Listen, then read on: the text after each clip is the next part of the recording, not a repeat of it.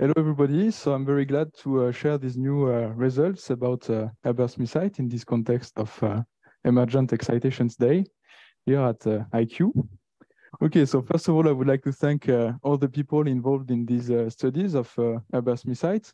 So for me, it started during my PhD at LPSRC in France, so with Philippe Mendels and Fabrice Bert. So we did some NMR study. And we did also a specific study at high magnetic fields with the help of Alban de Muir, Christophe Marcenat, and Thierry Klein, that you know, the two last of them. And now I am here in Sherbrooke. So we did some thermal transport measurements with Étienne Lefrançois and Jordan Baglot in the group of Louis Taillefer. So our samples come from Mathias Velasquez in Grenoble. And on the theory side, we have a very nice collaboration with Laura Messiot and Bernard Bernu in Paris. We developed a numerical technique, which is low temperature extrapolations of high temperature series expansions for the susceptibility and the specific heat, for instance. Okay, so first I would like to recall some concepts about quantum spin liquids. So the basic picture for quantum spin liquid is that of a Mott insulator, which lacks magnetic order associated with spontaneous symmetry breaking at low temperature, meaning at temperature where the spin fluctuations are essentially quantum, well below the Weiss temperature. But in fact, there are several states that would fit into this category without actually being true quantum spin liquids. So a better definition would be to say that a quantum spin liquid has a macroscopic entanglement and that it supports some mobile fractionalized spin excitations. So these states are really the place of emergent phenomena with these new spin excitations that we call spinons. And depending on the case, the spinons can be either fermions or bosons or Majorana fermions. And you have also these emergent gauge fields to encode the interactions of the spinons on the lattice. So obviously, this is very hard to check experimentally. And in a first approach to simplify, to determine the class of spin liquid, we distinguish between the gapless and the gapped spin liquid, depending if there is a gap in the spin excitation spectrum. And now there is quite a few people that are not convinced about the existence of quantum spin liquids. Maybe this is because of the accumulation of recent results on the Kitaev systems that are really controversial. But I have to recall that at least in one dimension, quantum spin liquids are exactly found in theoretical models and that the predictions are verified experimentally. Okay, so, and in two dimensions, it is much harder to check the existence of a quantum spin liquid, but this quest for quantum spin liquid in 2D was motivated by the ideas of Anderson, who suggested that the quantum spin liquid would be an intermediate between the Néel state and the superconducting state in cuprates under the influence of doping. Okay, so one road for the quantum spin liquid in 2D is the Kitaev model, but it is a quite complex model based on anisotropic interactions on the honeycomb lattice. So we can take a simpler approach. So let's consider the nearest neighbor antiferromagnetic Heisenberg Hamiltonian. And let's see how to destabilize the standard Néel order by enhancing the quantum fluctuations, meaning that we want to promote this kind of singlet states when we consider small spins 1/2. So here, I have written the classical energy for a given Néel state on the lattice. So as you can see, it depends on Z, the coordination number of the lattice, and on the angle between Nabori spins. And here I have written the quantum energy of a singlet paving. And as you can see on the square lattice, the classical energy is much lower than the quantum energy, so Néel state is stabilized. We can switch to the triangular lattice, which is a frustrated lattice. So now the best compromise for the spins is to set at 120 degrees from each other. So the classical energy is a little bit enhanced, and now it's comparable to the quantum energy. And really, to make this classical energy higher, we need to switch to the Kagome lattice by reducing the coordination number. So the Kagome lattice is a lattice of corner showing triangles, and now the coordination is 4 instead of 6. and the quantum energy is lower than the classical energy. So in principle, on the Kagome lattice, we can stabilize some singlet states. But we have to keep in mind that such a singlet paving here is a frozen state. It's like a solid, it breaks some symmetries. It's not a quantum spin liquid. But actually, on the Kagome lattice, there is a huge number of such singlet pavings with the same energy. And we can even consider short-range and long-range singlets. And at the end, this extensive degeneracy offers the possibility of a resonating ground state between all possible configurations. So this will be a resonating valence band state, our prototype for a quantum spin liquid on the Kagome lattice. Okay, so a bit of water.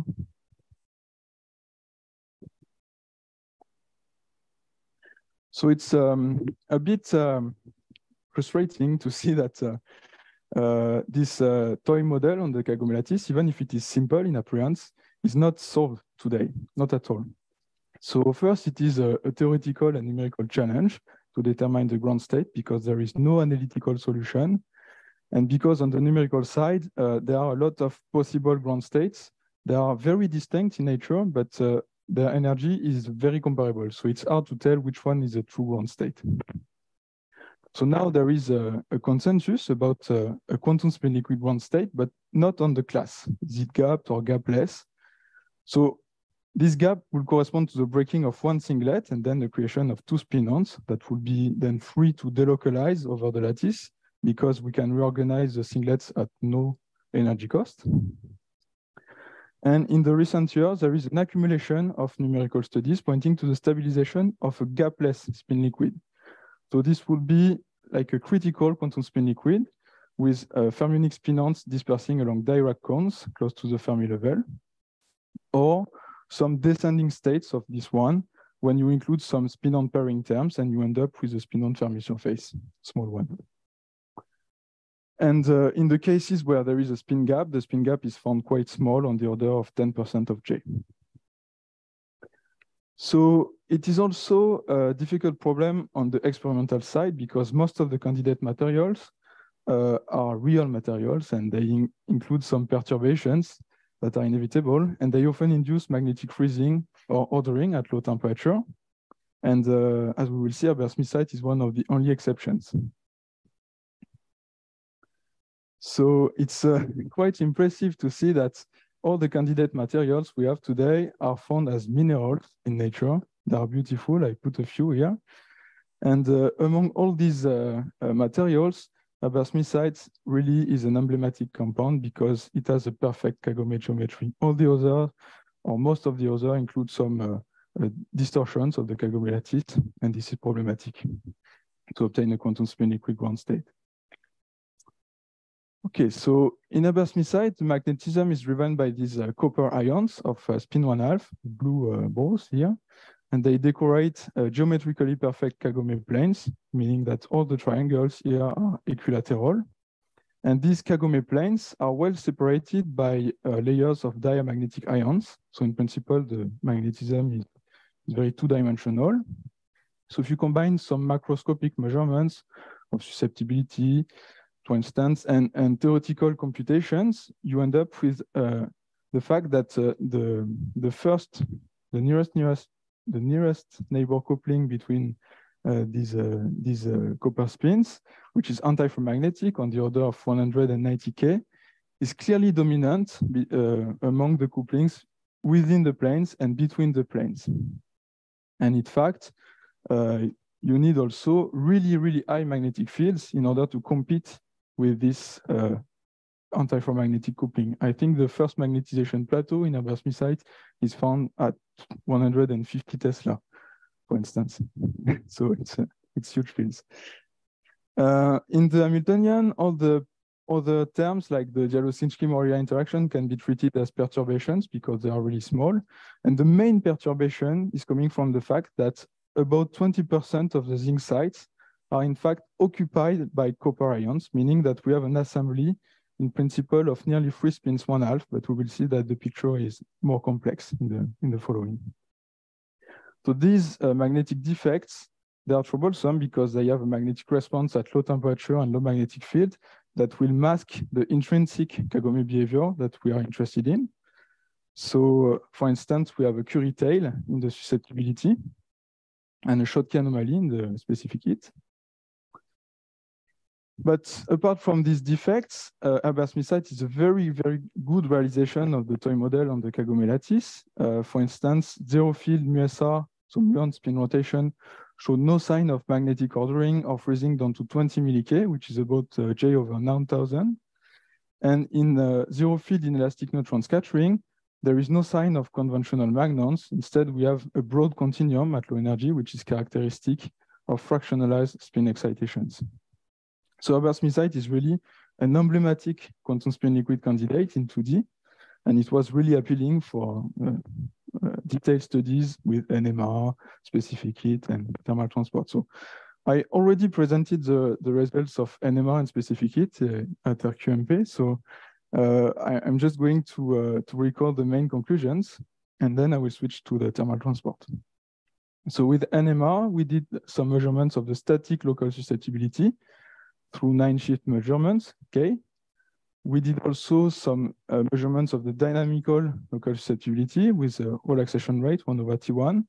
And the main conclusion was that the ground state is gapless for a majority of copper sites. And it was found compatible with this picture of a critical spin liquid with the spinon dispersing along Dirac cones.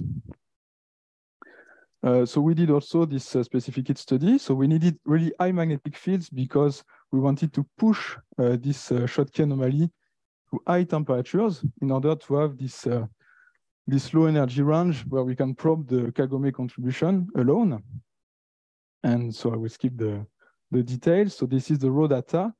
And the main conclusion was obtained by a very in-depth analysis with this numerical method by Bernard Bernu and Laura Messiot. So we have 3 conclusions.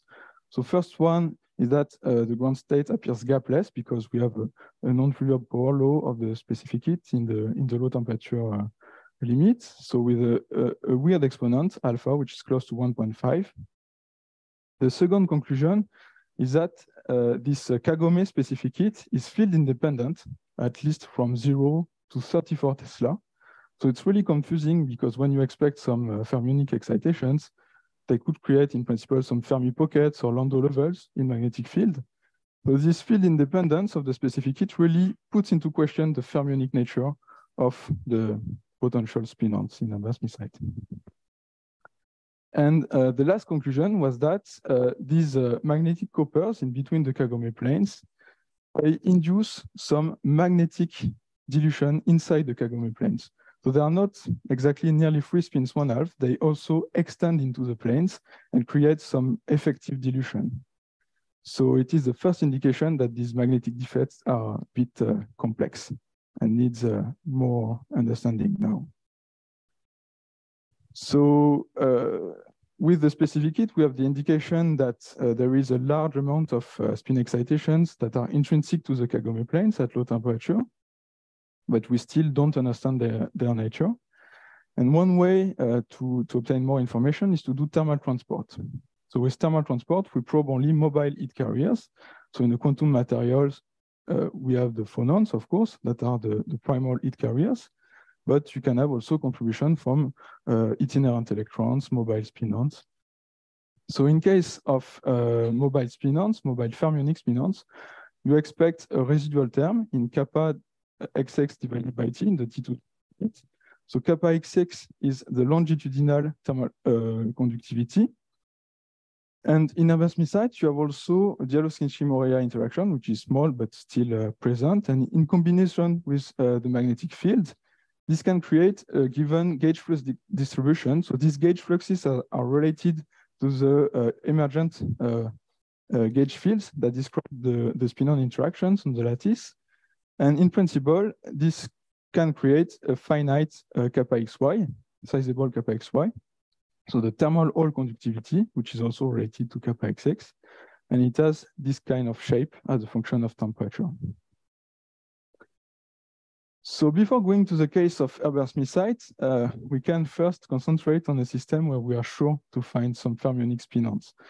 So as I told you before, if we look at this one-dimensional model, so the spin 1/2 antiferromagnetic Heisenberg chain, this is a model that is exactly solvable by the better ansatz, and the ground state is a quantum spin liquid, so the superposition of these two singlets paving, and the excitations are spin 1/2 fermionic spinons.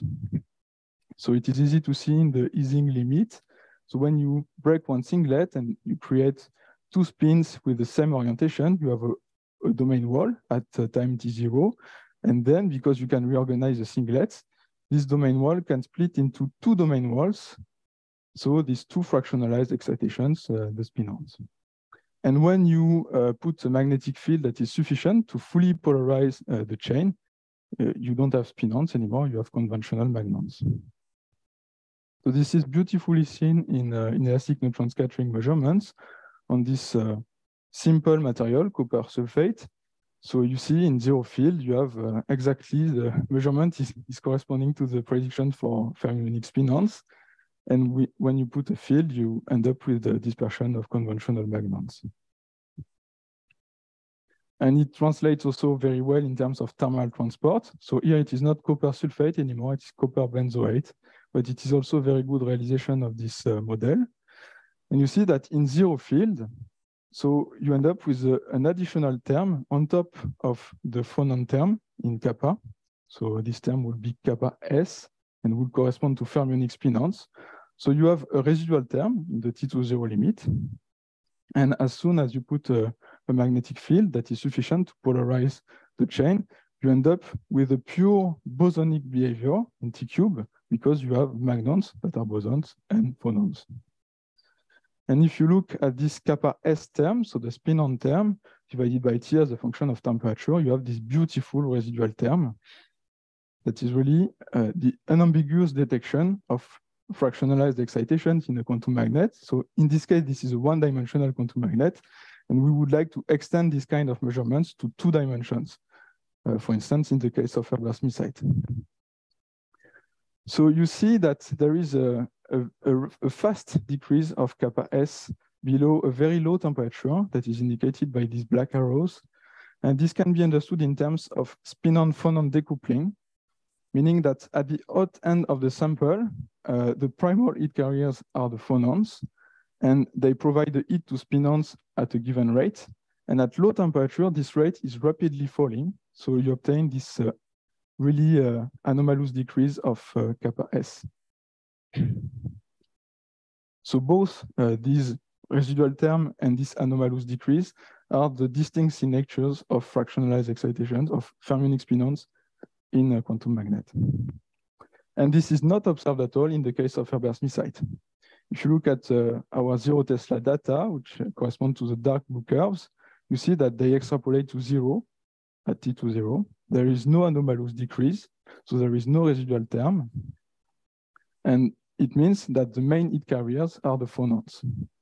And because these curves are well below the estimate of the phonon curve in the boundary scattering limit, we understand that the phonons are heavily scattered by some spin fluctuations. So this result is really compatible with the two other studies that were recently published by the Fuden group and the Kyoto group. So no residual term. And it means that there is no sizable contribution by phonons, by spinons to the thermal transport. We did also some thermal Hall measurements. So here I plot the kappa XY over kappa XX as a function of temperature. And you see that for herbertsmithite, it remains vanishingly small over the whole temperature range, where it is small but finite and well resolved in two other quantum magnets like alpha ruthenium trichloride and copper tellurium oxide. So it means that there is no spin-on kappa XY. It was expected because of the lack of a residual term. But most interestingly, in these two other compounds, the thermal Hall effect was attributed to phonons because of some spin-phonon coupling. So it means that in herbertsmithite, there is no phonon Hall effect also. This is interesting. It means that the surrounding magnetic state is really of prime importance to explain the origin of a phonon Hall effect. I have a question. Okay. Hello, it's William from Zoom. So when you say that there's no spin-on contribution, you mean there's no Fermi surface of spin-ons that contribute. But Yes. okay, the algebraic Dirac spin liquid without any dm term doesn't have a Fermi surface. And then you're saying that with a dm Fermi with a dm term, you would have a Fermi surface, but I'm not exactly sure the size of which and how big this contribution would be, but at large enough temperatures in a Dirac spin liquid, even if you have a small Fermi surface, you won't have this residual contribution because it's Dirac fermions. So even in case, why do you say that there's no spin-on kappa xy so generally? So even in case of Dirac spin-ons, we expect that we have a small Fermi surface because of the presence of impurities. So we should obtain a linear term. Yes, but this linear term could be small. It depends on the size of the Fermi surface and the temperature at which you are working. So yes, it is true. But I personally am not so convinced about the statement, but maybe you have other analysis that is more quantitative. But yes, exactly. My statement is not to say that there are no mobile spin-ons. Actually, this is my next. Yes, you write no spin-on kappa xy. No visible spin-on kappa xy. I mean, but if the Fermi surface is small enough and temperature is above the Fermi energy, then the spin-on would not contribute the residual term. Yes. So okay. This is normal that we do not see any kappa xy. Mm-hmm. It is small. It is well below our experimental accuracy. So the message here is not to tell that there are no mobile spin-ons. It's just to say that we do not observe a thermal Hall effect. So if there is a spin-on thermal Hall effect, it is very small. And if there is a phonon Hall effect, it is very small also. Mm-hmm. That's all. Okay. And this was my next slide, just to say that we do not observe a finite residual term at low temperature. It's not proving that there are no mobile spin-ons, because in quantum spin liquids, the spin-ons are not fully free to delocalize. There are some rules because of these emergent gauge fields, and also because of the presence of defects. So we can imagine some scenario where the spin-ons are trapped by some magnetic defects. We can also imagine scenario where the spin-ons are bound to delocalize over closed loops only. And at the end, the spin-on heat transport is not efficient at the scale of our measurements. So this is maybe why we do not detect also a residual term and a thermal Hall effect. I don't know if I answer to your question. I don't entirely agree with the conclusion, but please continue. I mean, okay. Okay, so to continue, I will come back to this comparison of our data to the Fudan and Kyoto data. So as you can see, in the Kyoto data, there is no field dependence at all, but they measured only two magnetic fields, 0 and 14 Tesla. The Fudan data, there is a slight field dependence, but it is very, very small, and it seems to peak around 6 Tesla. So this is quite in contradiction with our results, at least for the DHS sample, where we observe a clear field dependence. So we extended the measurements to high temperatures, and we see that there is a clear field dependence appearing below about 20 K. And first, it is monotonic between 20 K and 2 K. And below 2 K, it becomes non-monotonic, as in the case of the Fudan study, but it is much more clear here. So if we concentrate on this temperature range, where we have the monotonic field dependence, can be understood in terms that when you increase the magnetic field intensity, you are gradually polarizing some spins. Then you remove some spin fluctuations. The phonons are less scattered, and then you increase the kappa XX. So this is interesting because as I told you before, the Kagome spins are not easy to polarize. You need very, very high fields, like more than 100 Tesla. So in 15 Tesla, to obtain such a clear field dependence, it means that we are polarizing some magnetic defects. And these magnetic defects, they do not exist when the quantum spin liquid is not present, because at high temperatures, all the spins are really they are indifferentiated at high temperature. And when the quantum spin liquid establishes, some spins are left apart and becomes a magnetic defect. So we think that this appearance of the field dependence below about 20K really reveals the onset of the quantum spin liquid regime in herbertsmithite. And what is also interesting is that we can extract the magnetization profile of these scattering centers, so of some of the magnetic defects, by looking, for instance, at the relative variation of kappa in this range with respect to the zero field value. So this is what is represented here, delta kappa XX. And I can track the position of the maxima and put these maxima in the scale of J mu BB over 2 KBT, just to do a comparison with the Brillouin function, which is expected in the case of paramagnetic spins 1/2. And as you can see, the two are completely different. So I cannot compare directly the magnitude of the two curves, but the shape is clearly different. For the Brillouin function, you expect a linear start, and here we observe a more convex start. So this is another indication that the magnetic defects are not really nearly free spins 1/2. They are much more complex than that. We can have also this initial convex increase by another way. So it's a bit more complex. So first, I deduce the phonon curve of kappa XX in the absence of magnetic scattering. So this is the black dotted line. This is obtained by the Debye-Callaway model by fitting the high temperatures and by fixing the low temperature regime. And then I can look at the ratio between this curve, this extrema, and the actual data. So I can compute a quantity that I call psi. And this psi is related to the density of spin fluctuations in both the Kagome and defect spin systems with some couplings lambda. And so I can fit this psi data, and I obtain the magnetization profile of the magnetic defects. And you see that there is also this initial convex increase. So by two different ways, we have identified that the magnetic defects in herbertsmithite are much more complex than nearly free spins 1/2. They are coupled to the Kagome planes. They create some magnetic dilution inside. And maybe we have to consider some entities like that, where this spin, this intermediate spin, is coupled to 3 spins on top and 3 spins at the bottom. So it's a multimer. It can have a doublet spin 1/2 ground state, but it has a much more complex magnetization process than the case of paramagnetic spins.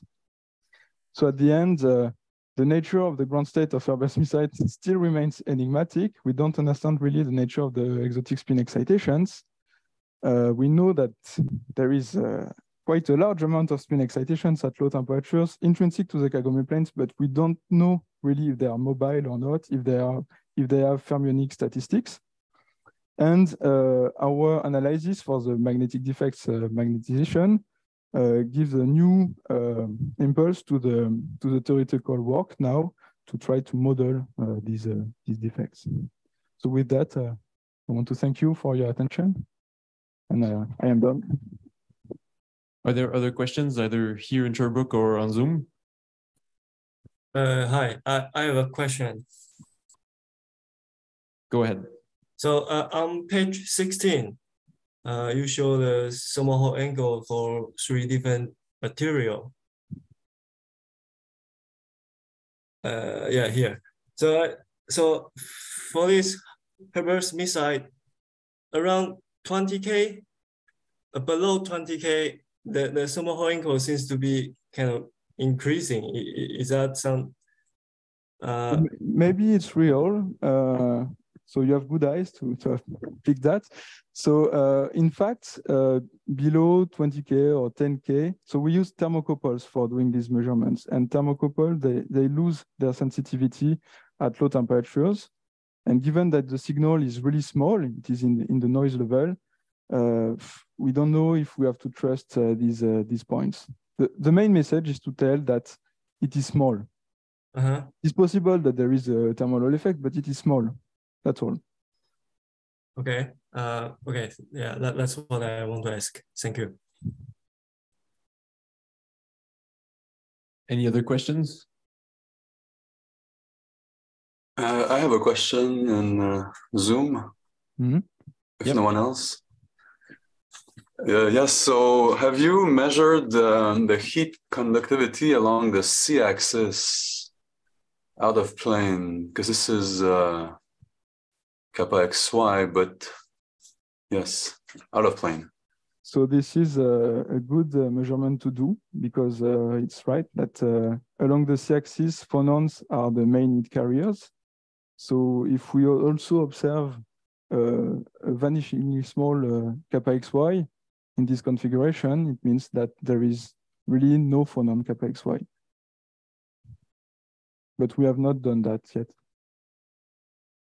Is it because the sample is too difficult to get in the geometry, or? Yeah, the samples are quite small and difficult to cut in the right configuration. But if it is really an interesting measurement to do, we can do it. It will just take some time. Okay, yes, I think it would be interesting, but if you have other things to do, then thank you. I have a question from University of Montreal. The room. Yes, you hear? go ahead. Yeah. In the other two samples that from the other groups, are the magnitudes all the same? Yes. So I didn't put the comparison on the same plot here, but if I have to draw this data on this plot, they would fall in between the two sets of data for the two samples. So in between the DHS data and the PHS data. Actually, the plot is in the archive paper. Okay, thank you. All right. No more questions? Well, let's thank our speaker again then.